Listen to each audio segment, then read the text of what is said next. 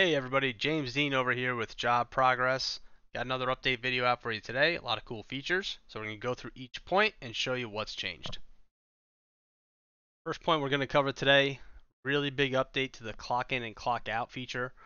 You can now clock in and clock out on the website. So right from your work center, say you log in first thing in the day, you go right to your add button and there's an option to clock in. So you can do this from the website.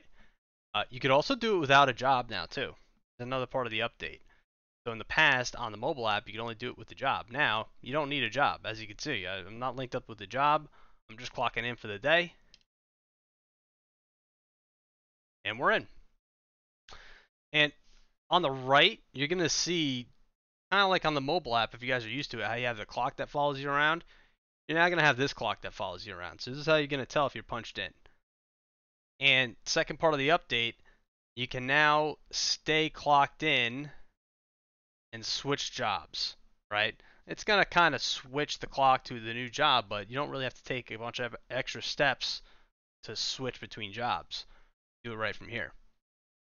So remember, I punched in and did not link to a job initially, but now I could switch to a job.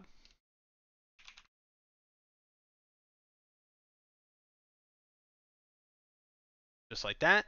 Select it. Here's my new punch. Just warning you, hey, it's just going to make a new punch record for this job. All right, that's fine. I just don't have to do anything extra, right? And now it's going to say I'm clocked in for this specific job and tally that up. All right, so that's the first way you're going to do that, using the add button, clock in, clock out. As you can see, now I'm clocked in. I can clock out right from here. Many ways to do it, such as the way of JobProgress, right? Now, you could also do it from a job. So if we head into a job, you can use the add button at the top and the add button on the left side, and both are going to have the same options, right? So clock out, right on the job, on the website, right here, clocking out. And as always, it's going to feed into your clock in, clock out logs, give you the location, all that good stuff right in here if you need it. All right, so the next point we're going to cover with this update is talking about the clock in, clock out report. So head over to your reports, clock in, clock out. And you're going to see a new option in the top right corner, add. What this button does, lets you add a manual punch, right? So maybe you forgot to punch in this morning, no big deal. You come in here and you can add a manual punch, let's say for 9 a.m. And maybe we punched out at 5:30. Hit save, and that punch is going to be added to your logs.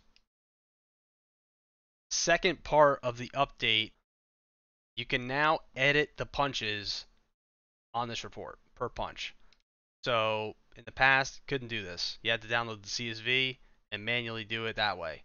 So from now on, you come into this report, and as you can see, each punch is going to have its own pencil.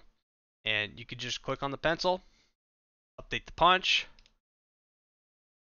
update, and it's going to just reflect those changes right on here. You don't have to go anywhere else to do it. This is a really awesome update.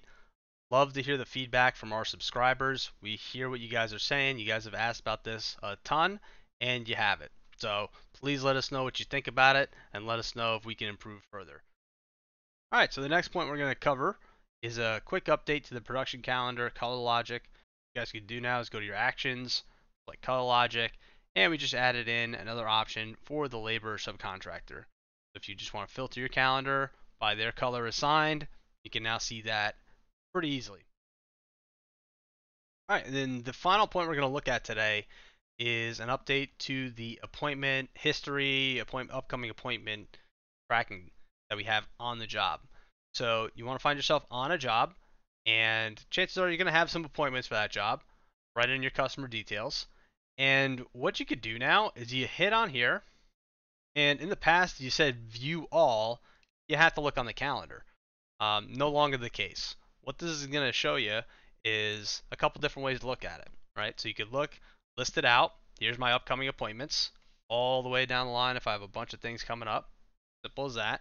I could also just look at a list of the past appointments, so I don't have to go flipping through the calendar to see them all anymore.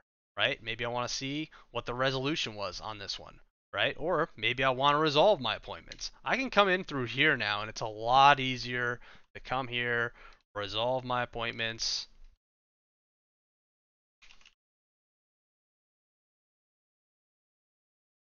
just like that. Do it right from the job. It makes it a lot easier. But if you still like going through the calendar, you totally can. Calendar view, and it's right back to the old way that it was. So either way will work. Love to have more options. Again, we hear about this from our subscribers, so keep coming. We'd love to hear from you guys. All right, with that being said, that's going to about wrap it up for this update video.